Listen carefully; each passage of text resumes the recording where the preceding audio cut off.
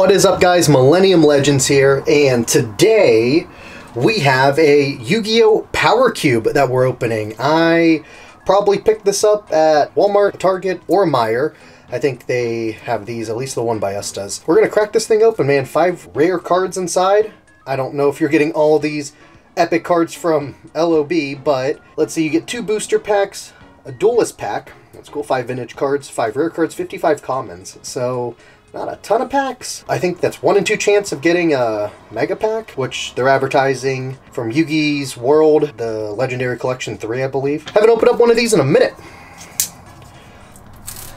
The cubes, or the power boxes, I know these are power cubes, but the mystery boxes are these. They're kind of a gamble. I don't necessarily think I'd recommend, but if you are bored and just want to see what you get, then by all means, man, go for it. So try and keep our packs face down as we pull out this bulk of cards that I'm not looking forward to going through. Alright, and that is the cube, man. And oh, we missed a card.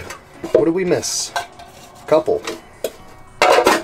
Go ahead and set that to the side, and you can use it to store random cards or put your decks in. I don't know.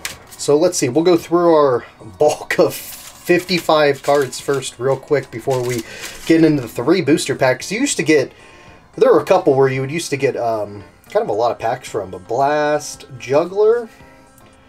Oh, let's see, some of these are from, like that's MRD, all 3 of those MRD, that's cool.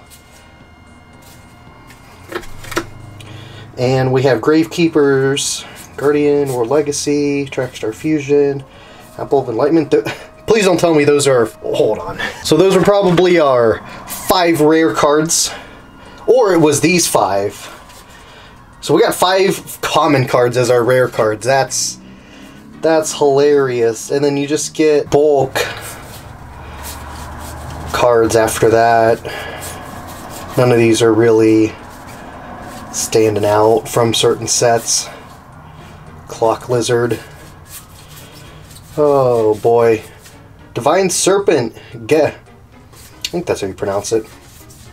Was that the boss monster in Season 4? Oh, we got a Toon World. That's neat. Call of the Haunted. Limited removal. Whoa. That was something. I'll tell you that. The Dark Paladin, though. Hey. Nice. Alright, and we got 3 packs. We have Extreme Force. This is our Duelist pack. Oh man, Dimension Guardians. And, as I throw it on the ground, Secrets of Eternity. So we'll go ahead and get this out of the way. I think I have a booster box of this that I bought way back when it first came out and never got around to opening it. And, I don't know, man. Maybe we'll have to figure out what to do with it one day. Cyber Angel, Red Gardena, Machine Angel, and Cypher Etranger. And Extreme Force. Both these are first edition. That's really cool. We'll do Extreme Force.